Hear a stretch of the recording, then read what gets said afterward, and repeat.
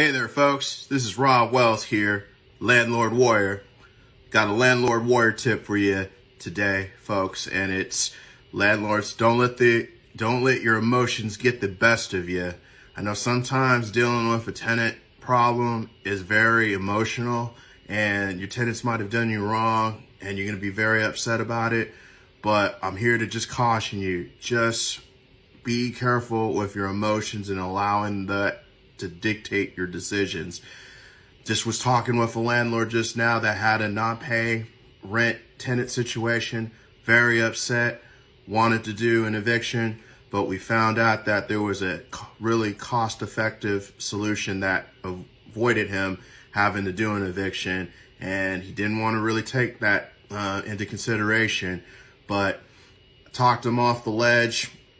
And I just caution landlords, like, you don't want to throw good money after bad.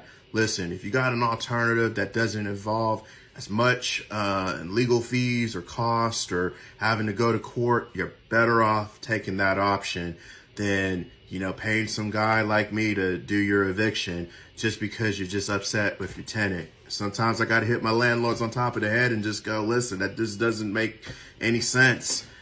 So I just caution you, landlords. This is the Landlord Warrior tip of the day. Just make sure that keep business, and, try not to let your emotions overtake your decisions on dealing with your landlord-tenant situations. This is Landlord Warrior. If you like these videos, go ahead and like them. If you got questions for me or anything landlord related, just put them in the comments below and check us out wherever we're at, okay? Talk to you then.